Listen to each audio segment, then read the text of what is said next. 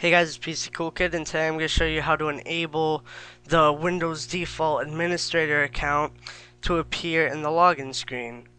Alright, now this is really easy. You go to this little orb or your start menu. I don't know if this works with XP, but you can try it out. Comment and tell me if it does. So you go here, you type in run, or actually no, CMD. Right click CMD and run as administrator. Your account already has to be an administrator in order to do this. You click it. Then in the UAC you click continue. Okay, so now this pops up. This is the command prompt. In here you type in net space user space administrator. Just like that. All spaced.